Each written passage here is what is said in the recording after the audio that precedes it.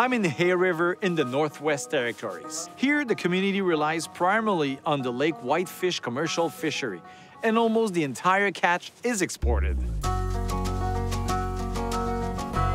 Stacy Linington is the president of the Northwest Territories Fishermen's Federation.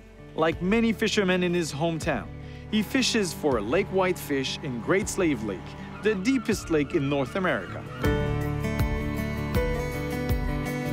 Stacy, you chose a place bigger than life to live and fish, eh? You bet. Commercial fishing is what I like to do, and this is where I like to do it. You've been fishing all your life? Since I was about 20 years old, so 37 years. And you're fishing a lot of it. Well, we're catching just over, right around 1 million pounds a year right now, but this lake has a sustainable quota of over 3 million pounds a year. So we're fishing a lot, but there's a lot more to be fished. And you said the sustainable part is really important, not only for you, but everyone that is actually fishing on the lake. Well, even beyond that, I've got a grandson that's 4 years old. He's probably going to fish when he's 40 years old. And so this lake has to sustain me and my sons and their sons. So. Everyone. You bet.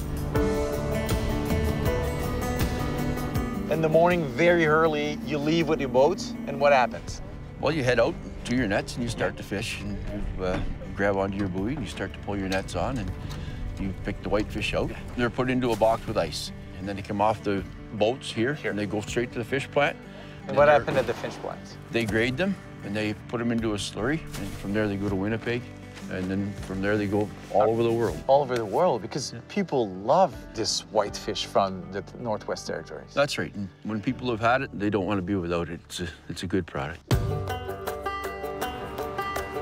And it's a place where also the First Nation are very, I'd say, like into it too, and you're working together.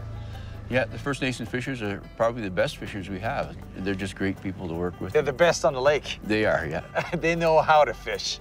And they enjoy it. They're not intimidated by the water. They'll go hard for the whole season. They're a great bunch.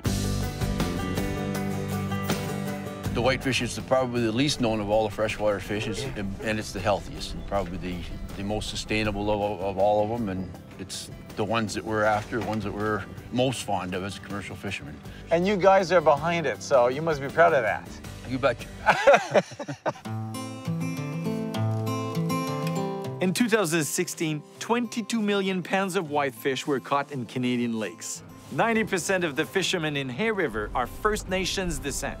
They have managed to preserve their way of life and create an industry that is recognized around the world for its high quality. And that's why we are the best.